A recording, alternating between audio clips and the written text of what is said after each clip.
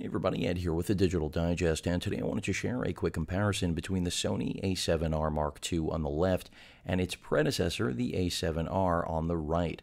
Now, the A7R launched last year and was a digital imaging feat, the first full-frame mirrorless interchangeable lens camera with a 36 megapixel sensor, incredible overall resolution, really unmatched, and it did, of course, have some issues, or I would say general areas of compromise that basically every camera suffers from, because after all, no camera is perfect.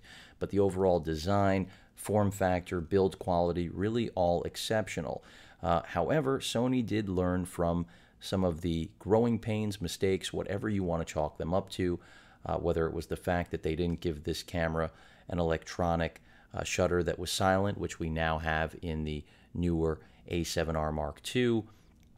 Also, the lack of internal 4K video capture, something that they couldn't even address in the A7S, which was their low-light beast that could capture 4K video, but only in an external fashion, which of course bumped an already expensive camera up into an entirely different range. Great OLED viewfinder, multi-interface hot shoe, articulating display. I mean, this camera really had all the bells and whistles to make it a great flagship DI offering, and it was exactly that. In fact, I'm still in love with the overall finish, feel, but Sony reacted to user feedback and really tried to take it to a whole nother level, and they did exactly that. And that's why we went from a body that was a little over $2,000 to a successor that now is priced at $3,200. Of course, we did move up from that 37 megapixel sensor to a 42 megapixel backlit sensor, something that has never been done before,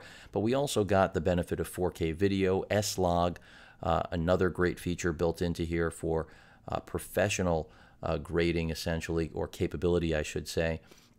In addition, we got a much bigger, bulkier body, more grip to work with, because part of the growing pains of understanding the full frame world was that this grip simply wasn't enough, and Sony also kind of felt that the entire body wasn't necessarily enough to manage the larger, heavier, bulkier lenses that they were going to have to roll out in their roadmap in order to accommodate what users were looking for, which was brighter glass in a full-frame mirrorless world.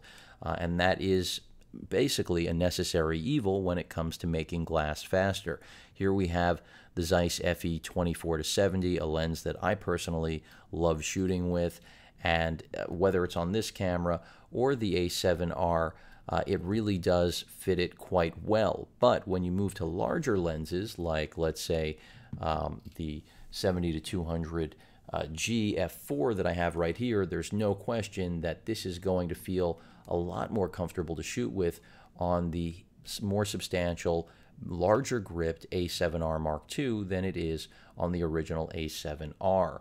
Also, of course, I mentioned the benefit of now having a completely silent shutter, something that I wish the A7R originally had. That was a big gripe amongst consumers.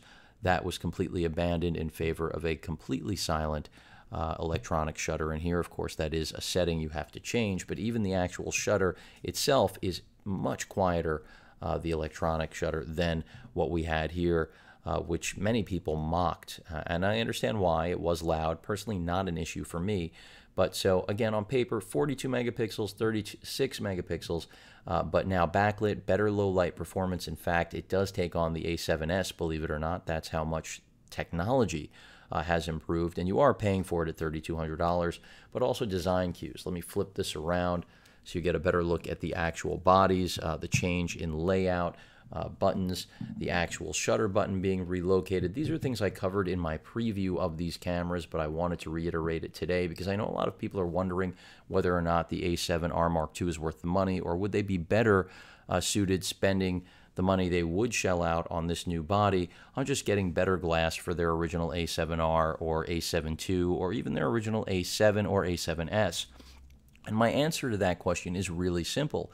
What are you trying to shoot? That's what should determine the answer to that question. If you require 4K video, internal video capture, the best of both worlds, and really what right now is being touted as the best mirrorless full-frame camera ever made, arguably maybe the best interchangeable lens camera ever made, digital that is, then you are kind of looking at it right now in the A7R Mark II, or at least that's what it's being touted as, and that's why it's got a 1 to 2 month back order.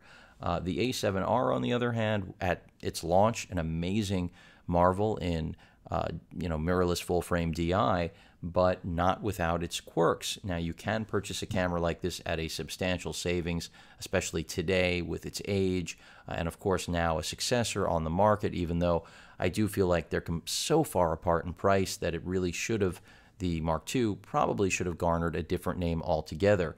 But that aside, if you don't find yourself needing the 4K video, needing the extra grip, because I know I was always happy with this grip.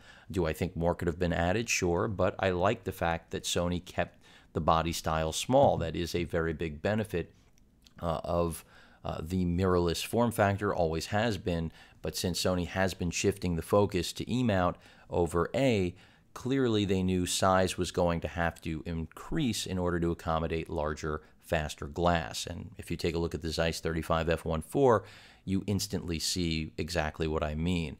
Even looking at a lens like this, it is substantially larger. Throw on something like the 70-200, which I can't even get in frame, and you quickly understand why more grip, more heft, more physical beef was necessary in order to attract more professional shooters beyond just traditional hobbyists. But all of that aside, I can tell you that there is no question the A7R Mark II outperforms the original A7R in every way. But again, whether or not you're better suited to spend the extra couple of thousand is going to come down to, do you care about the 4K video? Do you care about having far superior low light performance, that electronic shutter?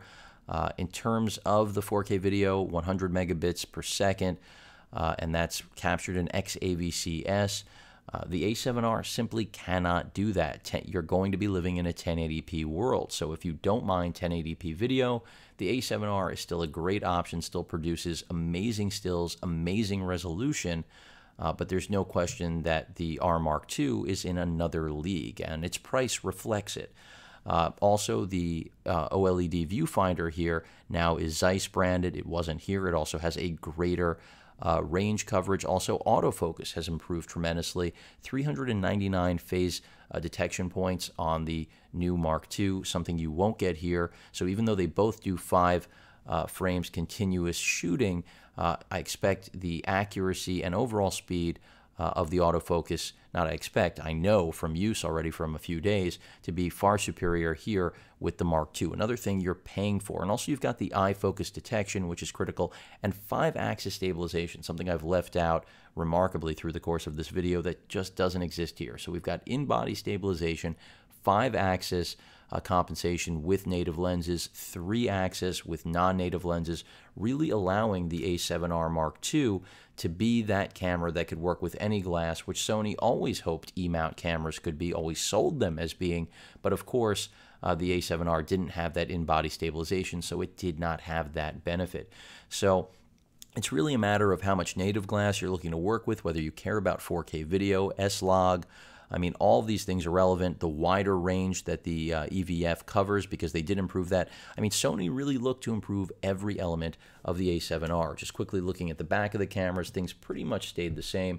Not a huge departure here. All of the buttons pretty much in the same location. It's really about what they did at the top of the camera, moving the actual shutter button to the grip, front grip. Those are the elements that are really different, making it a little thicker, a little heavier, but then building in all of that functionality that I think many of us wished had been in that previous generation, and now we have it. So even though the A7S was a gem, the A7R Mark II accomplishes everything that was missing in Sony's full-frame mirrorless lineup and does it in style. So personally, this is my favorite. Any questions or comments, please feel free to post them. And of course, as usual, please feel free to subscribe. Later.